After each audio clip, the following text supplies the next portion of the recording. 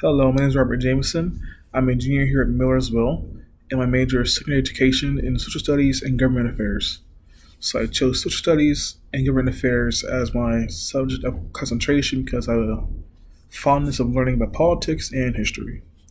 So I didn't get into politics until like COVID, because me and my grandfather would watch a lot of like on the news and stuff, and then my dad would talk about it on occasion too.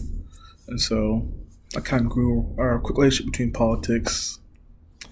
Actually, both my parents are both teachers too, so that kind of inspired me to be a teacher. Especially my dad, since he's a middle school teacher now, but he taught history and African studies in high school, and that kind of inspired me to teach history and politics right now in high school level.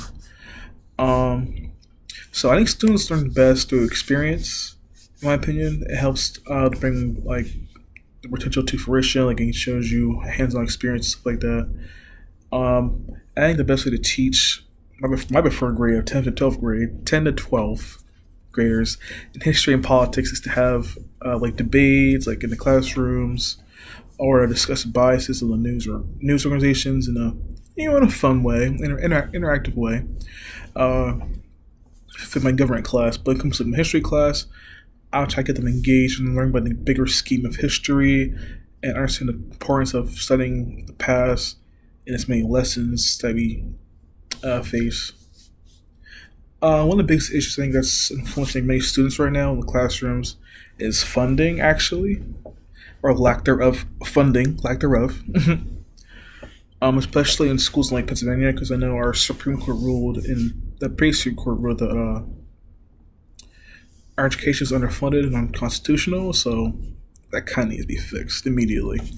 Um, I can make a difference by working with like the best resources that school I know my school district gives me, uh, and put my best foot forward while teaching with the resources that I have. And I can also reach out to see what resources I can try to find out or create to make a better working environment for my students.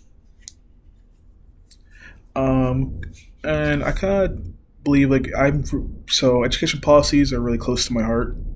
So I get very personal with it because I saw the differences between the school districts, uh, and their students.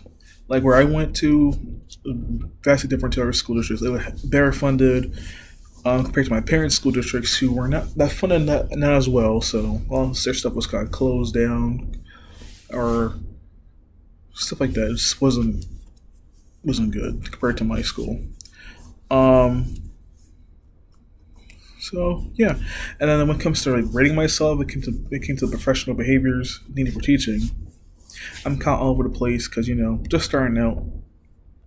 But in the end, I think this block will help me to become an effective history slash political science teacher. That will allow my students to be engaged in the classroom and learn something pretty much every day. So, what I wrote down was for demonstrates professional communication. I would give myself developing. Oh, hold up. Showing professional communication. I would give myself developing professionally because I haven't communicated with parents, students, faculty, or staff yet. Because I'm student myself still, so I think I can make decent judgments though that are sound. I can use for communicating professionally, but I still need practice, of course. So. For demonstrates honesty and integrity, I chose unprofessional because I haven't gotten a chance to show my integrity in a teaching setting in a classroom, and it doesn't work on behalf of the school district yet. So, for respects diversity and civil rights of others, I said professional behavior for me, since I already advocate for civil rights for all who discriminate on the basis of race, national, ethnic origin, culture, religion, and etc. I also advocate as a student myself for the exercise of political and civil rights, responsibilities, and challenges. Others disagree.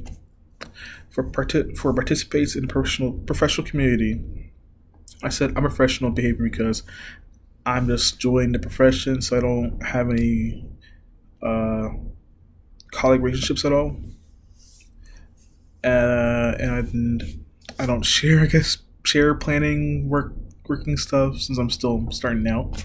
I also don't move beyond the university in the classroom by like volunteering or participating in activities related to professional growth. Besides that one thing you told us to go to, I think in February I'm gonna go to that, so I'll do that.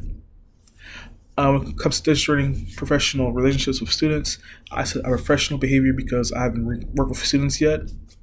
And lastly, for demonstrates a commitment to becoming a professional, I said professional behavior because I'm trying to become successful professional teacher, and I'm willing to commit to education and making it a better environment for my future students in their classroom. So, thank you, this is Robert, and have a nice day.